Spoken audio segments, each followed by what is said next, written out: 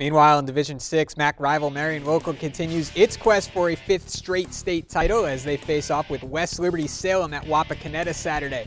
The Flyers got an offensive boost in the 48-23 win over Miami East last Saturday as Hunter Wilker returned to the lineup. Coach Goodwin hopes that diversity of playmakers can keep the Tigers' defense off balance. I think our offense is really playing at a high level right now. I like what our quarterback's doing. Dwayne Ligers has really played well. We got Hunter Wilker back. He looked good, and we've had a consistent run game all year. So I like our offense. Defensively, last week, we had our hands full.